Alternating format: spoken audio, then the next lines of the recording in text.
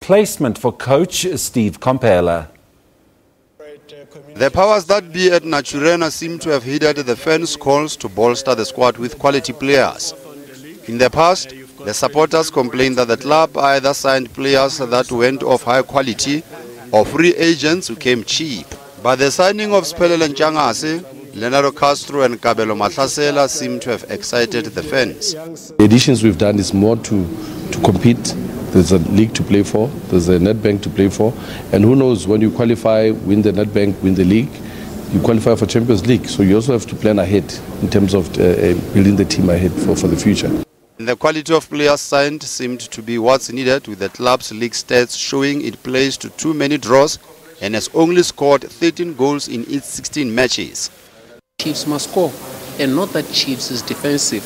You look at the match we played against SuperSport. Too many final third entries. We got behind the defense, maybe the luck, maybe the composure, maybe the courage, the confidence to finish.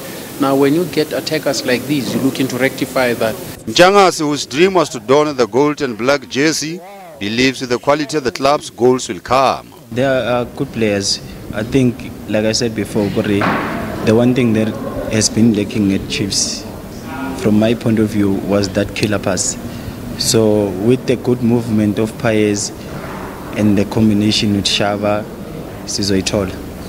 Castro might make his debut together with Ntshangase on Saturday against Polokwane City, with his work permit expected to be ready before then.